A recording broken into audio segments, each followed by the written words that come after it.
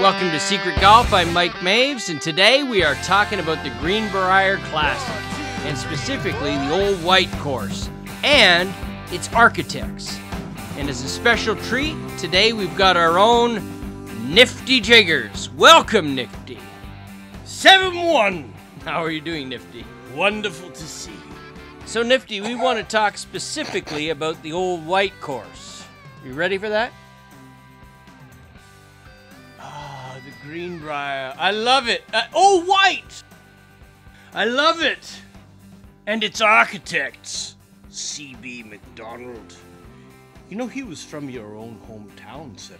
Niagara Falls, Ontario. Mother was a Mohawk, for God's sakes. I didn't know that.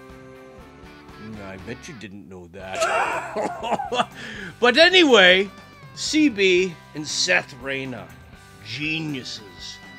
My great-great-grandfather, Old Podmarsh, was quite tight with CB Mcdonald. He and Seth Rayner designed that place, you know. Phenomenal. You know, there's only 50 golf holes in the whole world, at least according to CB and Seth. So everything is a variation on that.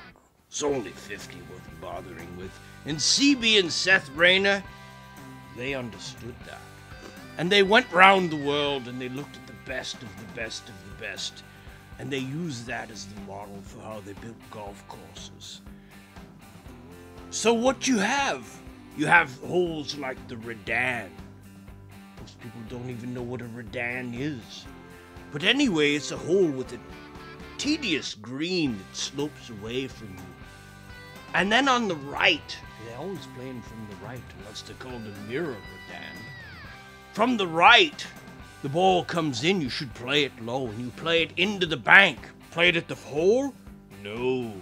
You play it off the bank in a Redan, and you let it trickle and roll down to the hole. And that's a hard job, because we want to aim at the flag. But C.B. Mcdonald and Seth Rayner said, no, you've got to learn to point here. If it's on the other way, it's hardly called a Redan, but sometimes they call it a mirror Redan. The other one that you have is the punch bowl. Genius. The punch bowl's interesting because you feel like you're an amazing ball striker, because if you get it on the green, it funnels down. But it is a punch bowl. So what happens in the punch bowl is you get it in there close, you feel all fuzzy inside and all that. But because it's a punch bowl, reading that putt's almost impossible. So you fritter away all the strokes you thought you'd gained off the tee with your putter. It's ridiculous. Absolutely ridiculous. And finally, the Brits. The Brits is a long, long green with a big swale in the middle.